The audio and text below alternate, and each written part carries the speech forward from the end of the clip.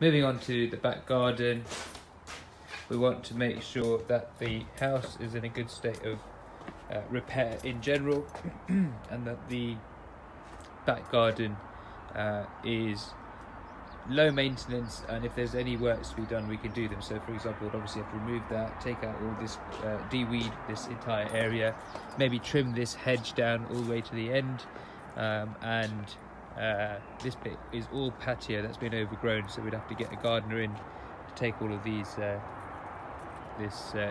weeds ultimately down. At the back you've got a bit of a garden area which needs to be trimmed, so we can do all that. And so, you know, these trees are overgrown, but it's unlikely that anyone's going to go right to the back. You can see there's also a bin that obviously needs to get taken care of, and then we have here the structures in the back. So we have a shed over here. This is a nice big garden, so it's okay to have a shed. Obviously we'd open the door to make sure that it doesn't fall apart. This is a garage structure here, and what we want to make sure is that it isn't leaking, so we do a visual inspection of the roof of that and make sure that there's no leaks. And when we go inside we can also have a look to see if there is any signs of leaks. There is a fence here, or a door, that comes in from the side exit, or from the side alley I suppose, into the back garden. Make sure that that closes. It looks like there's some issue here. Well, there's no door, so we'll probably need to get that repaired.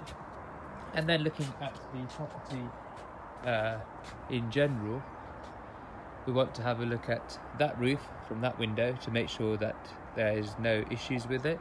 We can also have a look in this part of the kitchen to see if there's any damp or penetrating water ingress that we can see.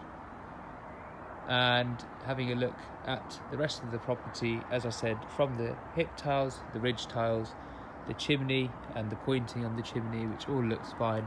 This gutter looks fine, and this downpipe looks okay as well. We then have the windows, the external window sills, all looks good.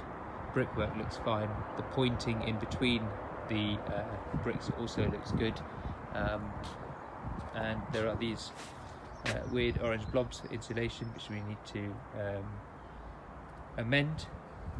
But other than that, it's a nice tidy garden, just needs a little bit of gardening, a bit of TLC. And there we go.